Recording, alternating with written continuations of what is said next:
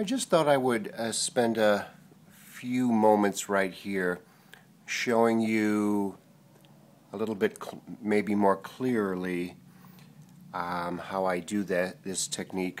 This is a painting where I've allowed the spray paints to drip all over the place, as you can see, and I've taken the silicone and begun to outline the different shapes that I find interesting.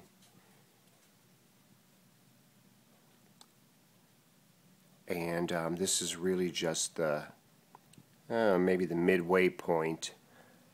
And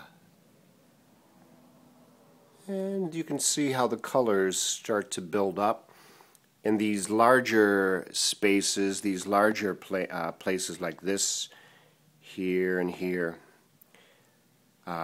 They will be filled up with textures, different colors, things like that.